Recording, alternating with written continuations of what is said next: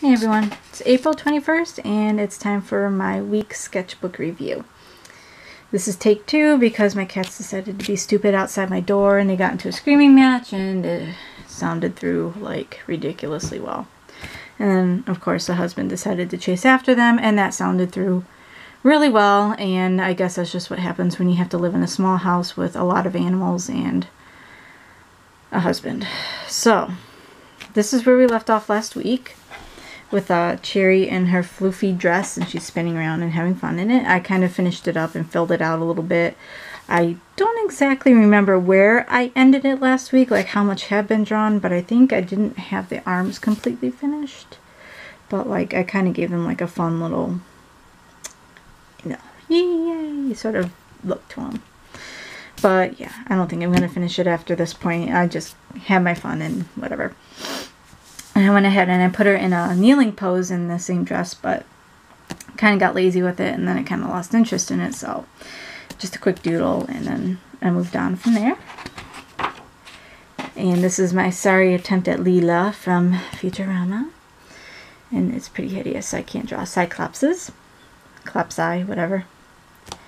And then there's Cherry. I saw this pair of boots I really wanted to buy online, but I'm trying to curb my spending right now because I've still got a little over 6 months of nursing school left in tuition. I just paid and blah blah blah blah blah, so I didn't buy them. So I figured I saved the picture because I wanted to at least draw them in something.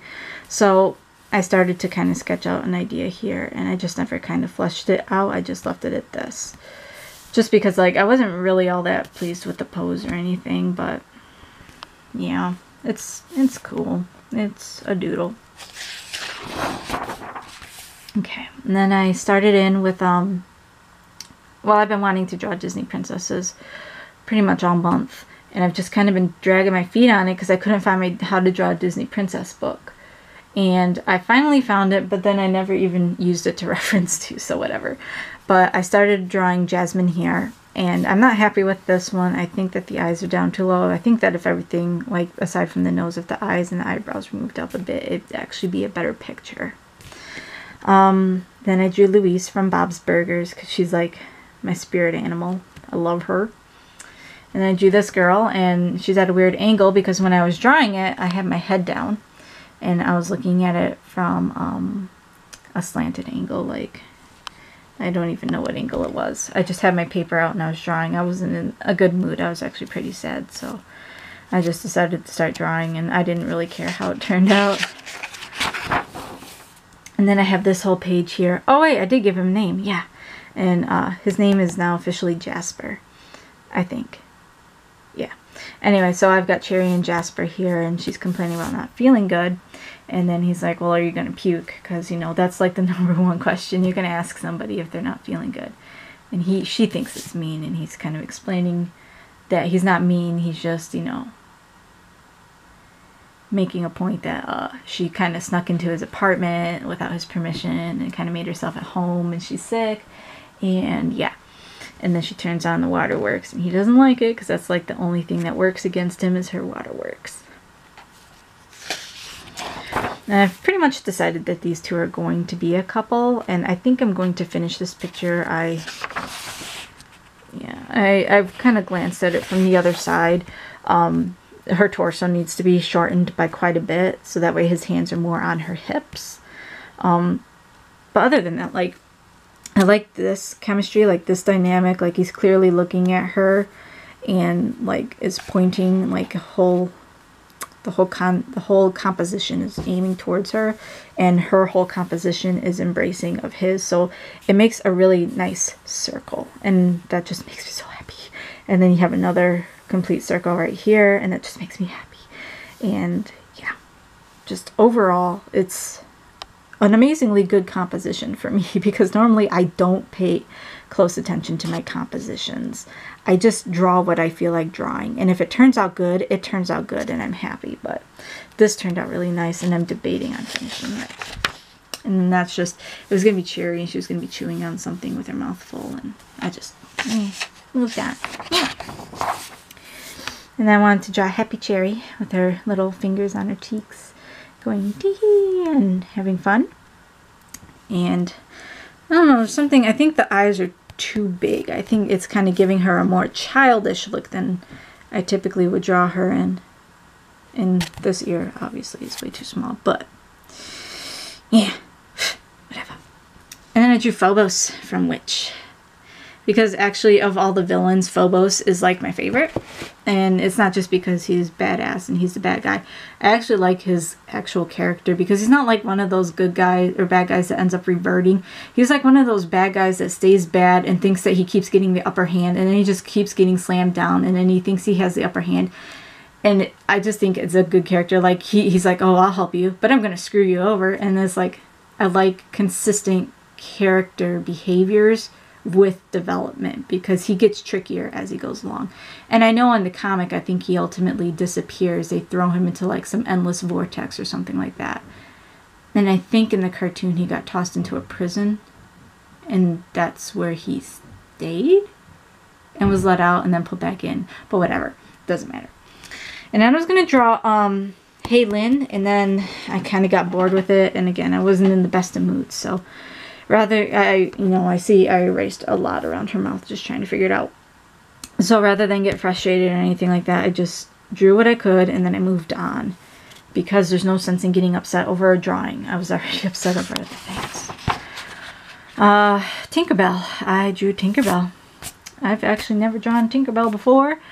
I'm not sure how I feel about this one. I don't think I really like it that much. I think I just kind of squished the pose in and I didn't plan it out well enough. I just kind of made it up as I went along. And this was going to be another concept of Tinkerbell and I just never finished it. So, like, I like the head and the face. I think that those turned out really nice. I think that the shoulder angle works. It's a little forced, but it works. And I think all the way up until this point right here it works. And then I threw in legs and I was like, oh, these legs aren't necessarily going to make sense. So I just kind of left it at that and I was like, whatever, you know, as long as I'm drawing, I don't care so much that it's not perfect. As long as I'm drawing.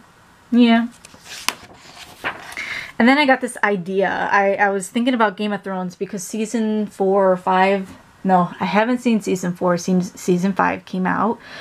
And I haven't seen either one. And I was thinking, it's like, oh, but I like the Dothraki, the whole Dothraki, whatever. I have to grr my tongue when I do it. I like the whole concept, but really, really, really, I love Daenerys's outfits. And she had this blue one that kind of, I styled this, it's not exactly styled after, but it kind of had like, not shoulder pads, but like shoulder armor. Like there was a leather collar and shoulders, and it came down, and then it came into like a dress, and yada yada. But I really liked that concept of her clothing, so I decided to go ahead and touch. The only thing I was drawing successfully was Cherry, so I was like, all right, fine, whatever. I'm throwing Cherry in some Daenerys clothing, and I decided to, have more fun with it and make her the mother of dragonflies, because I just figured, Daenerys Stormborn is the mother of dragons and blah, blah, blah, blah, blah. I figured we'd go ahead and just kind of play off of that. And then I decided to give the dragonfly a personality. And he's like, hi, Mama, I'm hungry, feed me. She's like, get a job, you bum. Because I know that in, like, not Lord of the Rings, in Game of Thrones, she fed the dragons herself. And if y'all haven't read the books, you probably don't know what I mean. They don't start off on meat. But that's kind of what I'm making fun of here, is like, he wants to be fed by his mama, and she's like, But really, dragonflies like nectar, so she has no nectar. He has to go get it himself. But I thought that this dragonfly turned out kind of waspish, and then like this dragonfly was like a dork. But I was just playing around, and it made me smile to do it. Husband is just being as loud as he can out there. It's so annoying. Alright, and then a page of Piper. Well, Jade and Piper. Jade Piper. So, I don't know. I was doing some swirly hair things. Speaking of Jade and Piper and swirly hair, I'm sending out a quick thank you to Bing Crosby for the fan art. I had no idea she even sent it. So, I don't know if she saw the fan art I did for her a couple weeks into my sketchbook reviews or not. But I'll just say that for now, I did the fan art for her, not knowing if she, for sure when she had done the fan art for me. It wasn't in response to the fan art. I honestly was just drawing her character for funsies. But like super 110% thank you. I don't get very much fan art at all. I mean, I get a little bit here and there, but it's not like, I don't know, I'm just very appreciative of any fan art that I get of my characters and my OCs, because I'm not very well known. So I totally dig it, and I love them, and they're so dynamic and flowy, and she's always like putting Piper in all these like wonderful cute clothes that are airy, and they actually match her personality very well, like part of her personality, her base personality, and then like in her criminal persona, she's not like flowy or anything. She's actually like more hardcore. She's like, yeah, let's get down and dirty sort of thing. But whatever, I appreciate it either way, and I'm like super, super happy. It totally made my day. I was like, oh my god, I was sitting there just freaking out, and I made sure to like and reblog it as soon, like I found out about it today, the 21st, so it's been almost a month since it's actually been put up. So I did like and reblog it, and if you guys are on my Tumblr, please reblog her stuff, go check her out. If you're on my DeviantArt, please go check out her stuff. She's awesome, she's very nice, and she's very giving, and I love her. And well, yeah, it's weird to say I love her, but like, it's cool. She understands what I mean, I hope. It's not like I'm going to marry you, but like total art love appreciation. Anyway, so I got her like I think I was thinking about Sailor Moon at the time, like the old introduction, the old Sailor Moon intro art where she's Princess Serenity and she's looking up at the moon, and then she like does that turn and that camera pan in, and the wind's like blowing her hair and stuff. I think that's what I was. See, as specific as I am, I'm really thinking that's exactly what I was thinking of. But that was kind of like, see the body, like the torso's over here, the head's over here. See, and I do that all the time. They're not centered, but whatever. So I doodled that, and then I just kind of did a pan in on the face. And then this was just drawing Jade being cute and whatever. And then I was trying to do more generic everyday poses with her, like she's pulling back her hair in like a clip or something. And yeah, this is totally messed up. Her shoulders should be way out here, her neck should be here. But see, seeing all of this now, like I drew this a couple days ago, so seeing it all now, of course I see all these changes I can make. Alright, let's get into the real business. This is stuff I was working on last night. Is I had this idea for Dothraki Disney princesses. And of course, I'm like, yes, this must be done. So I did a few, and I've got Jasmine, because Jasmine, like, when you look at the races that they used to represent the Dothraki, Jasmine kind of fits the bill.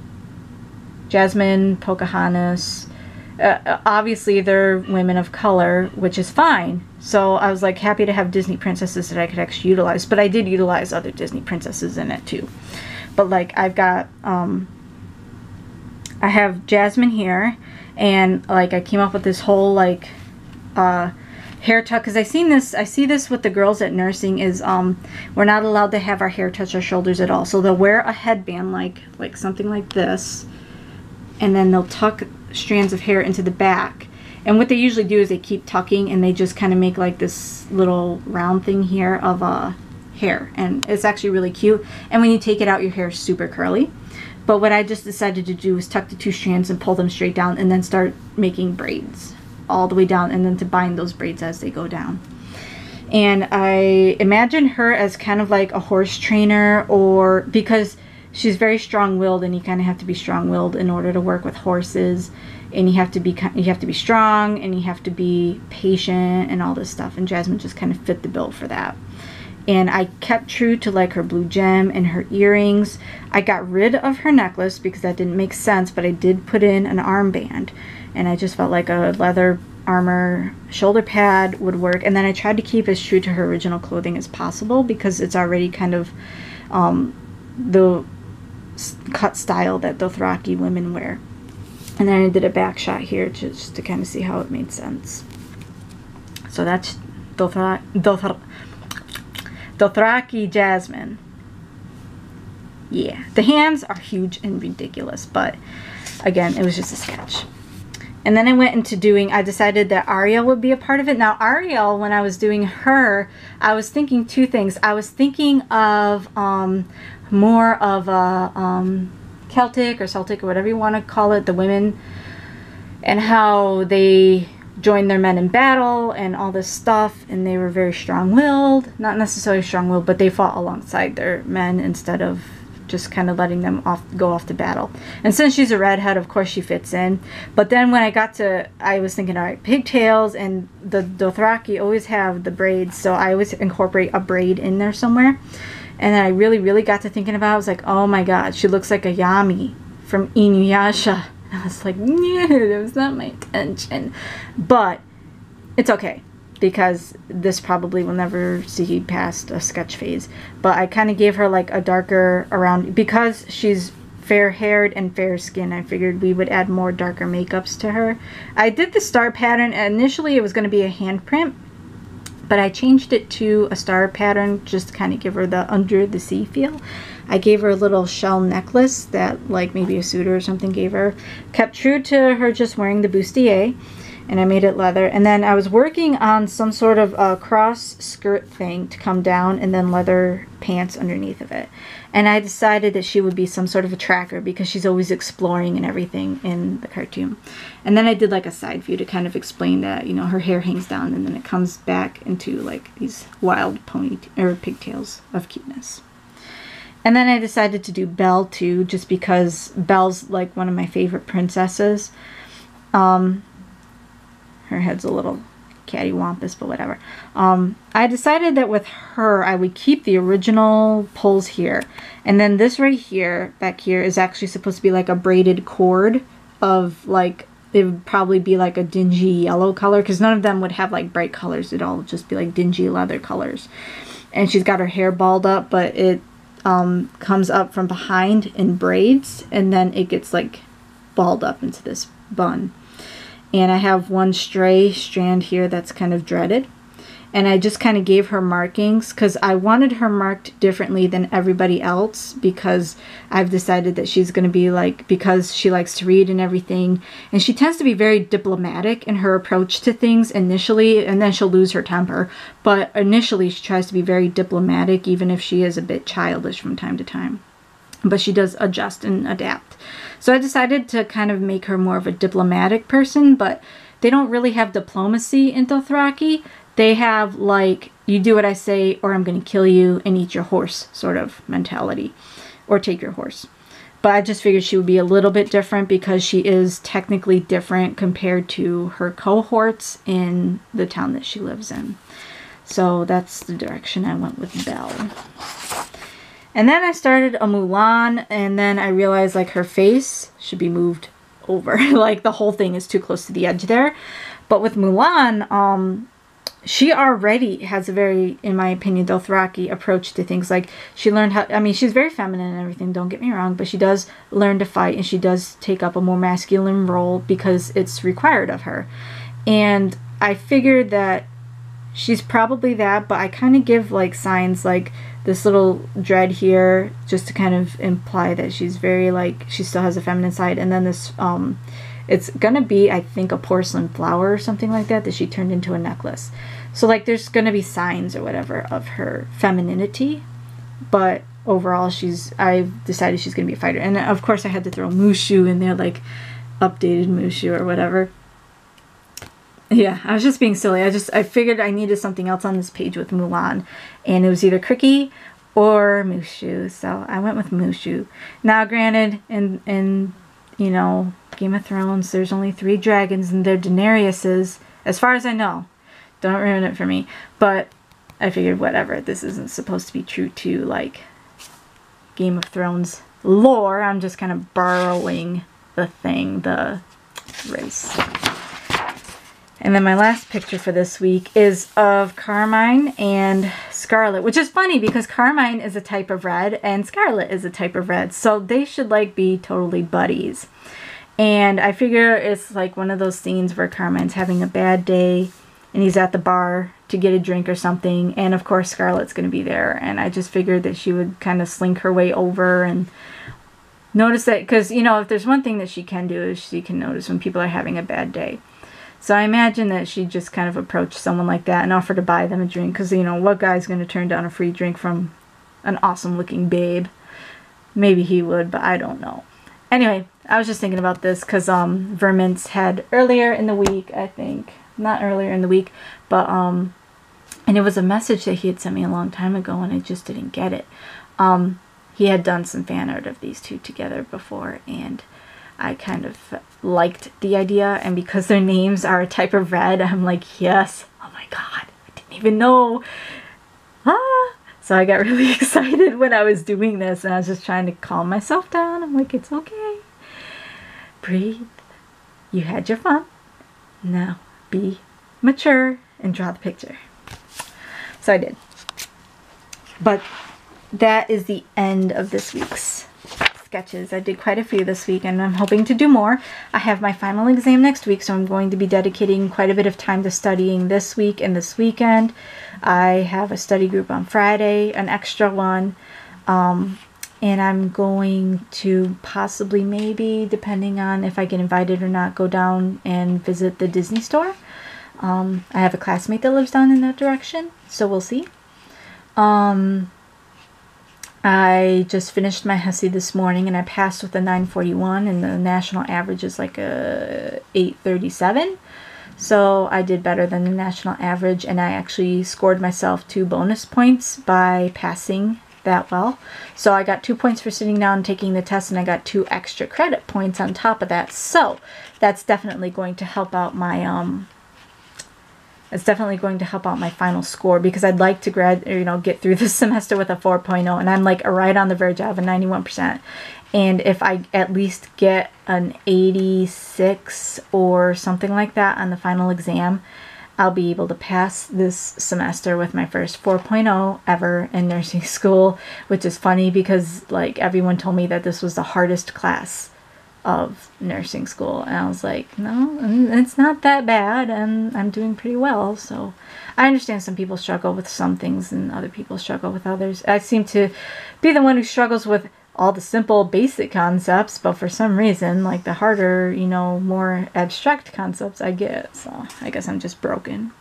But anyway, if you liked what you saw, go ahead and like and subscribe and comment. Just let me know if you guys are enjoying this. I mean, I'm keeping up with it, and feedback is always appreciated. I'm still looking into doing some stuff live. I think I'm gonna have to order a webcam, but I'm really hesitant to do it because it's more money, and I just don't know. But yeah, go ahead, like and subscribe, and let me know what you think. And thanks for watching, and I'll see you guys next week.